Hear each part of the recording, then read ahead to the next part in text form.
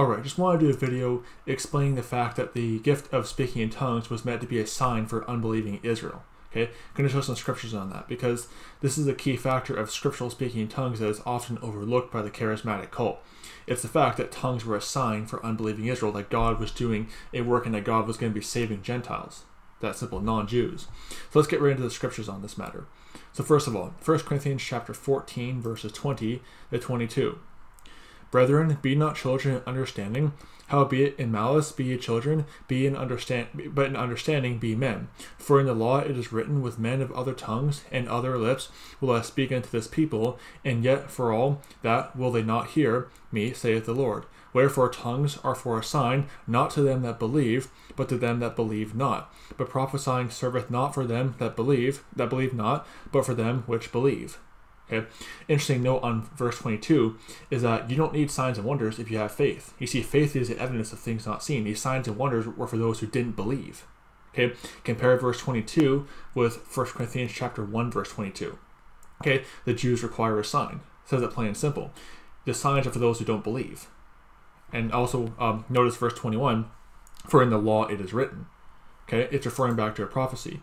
Well, what is this? Well, Paul is referring back to Isaiah chapter 28, verse 11 to 12, and explaining that tongues are a fulfillment of this prophecy directed at the Israelites. Okay, Isaiah chapter 28, verse 11 to 12. Going on to the prophecy here, Isaiah chapter 28, verse 11 to 12. For with stammering lips and another tongue will he speak to this people, to whom he said, this is the rest wherewith ye may cause the weary to rest, and this is the refreshing, yet they would not hear. Okay, that's what Paul's referring to in verse 21 of 1 Corinthians 14. This people, when it says this people, it's referring to the Israelite nation. The gift of speaking in tongues or languages was a sign directed at the unbelieving racial Israelites, and was meant to show them that God was speaking to all nations and calling all men into one new spiritual body in Christ, composed of both Israelites and Gentiles. And I want to point something else too. Jews, okay, when I refer to Jews, in this case, I'm referring to the racial Israelites. Okay, the religion of Judaism is a false religion. I make a distinction between religious Jews and racial Jews. When I talk about Jews in a negative light, I'm referring to religious Jews, the Talmudic Jews, who often aren't not even racial Israelites. Okay, it's one thing to criticize religion. When I go after Jews, I go after them religiously. Okay, I never attack them racially. And like I said, most religious Jews are not even racial Israelites. A lot of them are just white Europeans who follow the false religion of Judaism for some weird reason, considering the fact that it's very much anti-white, a lot of anti-white stuff in the Talmud, I'll put it that way, but a bit of a side issue, just so people don't call me anti-Semitic. But it says here, also, another point I want to bring up, each time biblical speaking in tongues occurred, there were always unbelieving Israelites present. Here's proof on that. Okay, Acts chapter 2, verse 4 to 11. Acts chapter 2, verse 4 to 11. And they were all filled with the Holy Ghost, and began to speak with other tongues, as the Spirit gave them utterance. And there were dwelling at Jerusalem Jews, devout men, out of every nation under heaven. Now when this was noised abroad, the multitude came together, and were confounded, because that every man heard them speak in his own language. And they were all amazed, and marveled, saying one to another, Behold, are not all these which speak Galileans? And how hear we, every man in our own tongue, wherein we are born, Parthians and Medes and Elamites, and the dwellers in Mesopotamia and in Judea and Cappadocia and Pontus and Asia, in Phrygia and Pamphylia and Egypt, and in the parts of Libya and about Cyrene, and strangers of Rome, Jews and proselytes, Cretes and Arabians, we do hear them speak in our tongues the wonderful works of God. Okay, notice that there were Jews that were present here. Okay, more examples of this. Acts chapter 10, verse 44 to 46. These are the three main examples of tongues being spoken, and each time, I'm going to be showing the three main examples in the book of Acts, and each time you'll see that there are unbelieving Jews that are present. Acts chapter 10, verse, 44 to 46, do apologize. Says, while Peter yet spake these words, the Holy Ghost fell on all them which heard the word. And they of the circumcision which believed were astonished, as many as came with Peter, because that on the Gentiles also was poured out the gift of the Holy Ghost. For they heard them speak with tongues and magnify God. Then answered Peter, and he goes on to talk about the whole thing of baptism there. But again, notice they of the circumcision, okay, racial Jews who were circumcised. They were present. And the other example of tongues being spoken in the book of Acts, Acts chapter 19, verse 4 to 6. Acts chapter 19, verse 4 to 6. Then said Paul, John verily baptized with the baptism of repentance, saying unto the people that they should believe on him which should come after him, that is, on Christ Jesus. And when they heard this, they were baptized in the name of the Lord Jesus. And when Paul had laid his hands upon them, the Holy Ghost came on them, and they spake with tongues and prophesied. Okay. And also I want to point something out as well. In verse 8, it talks about he goes into the synagogue. And then in verses 1 and 2, and verse 2 in particular, Acts 19, verse 2, it shows them questioning about the existence of the Holy Ghost. Why?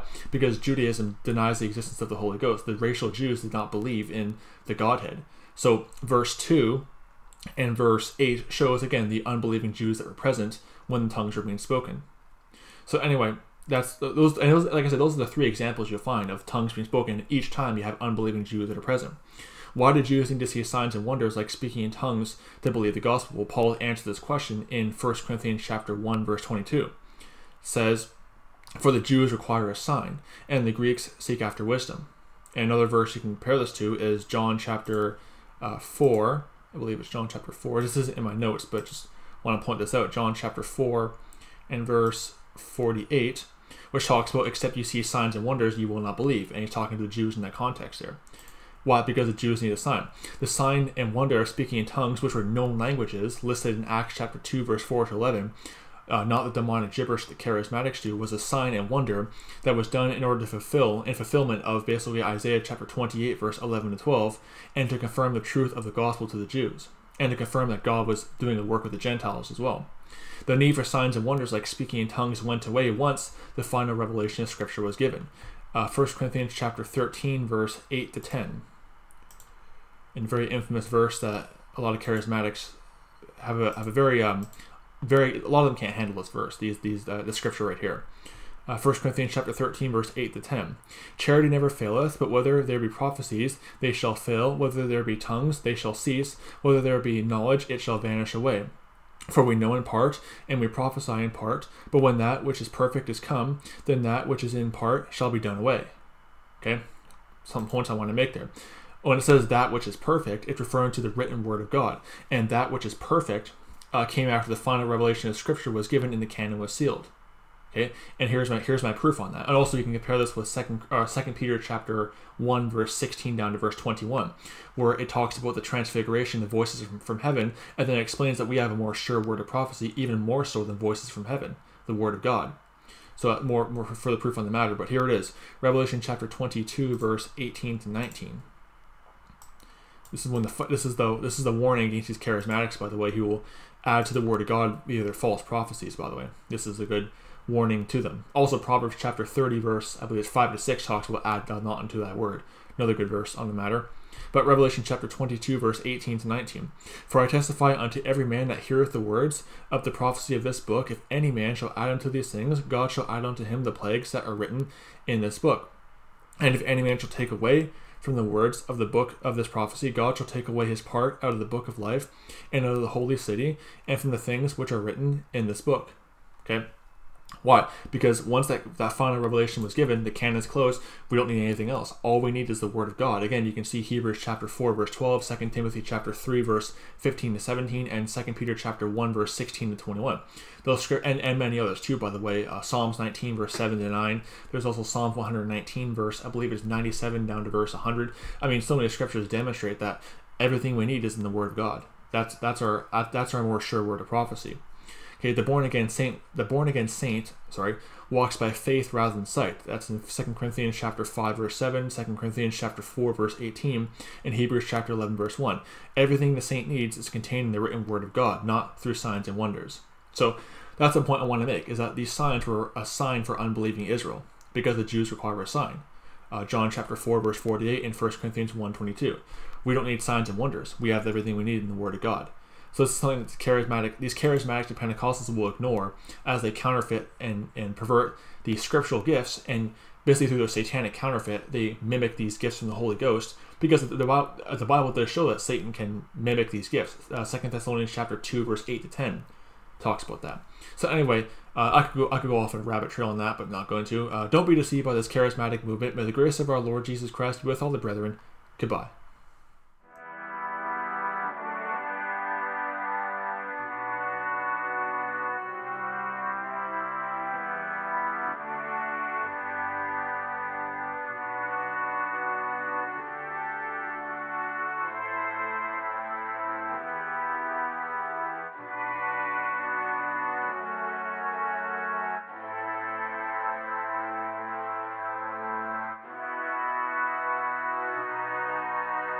Yeah.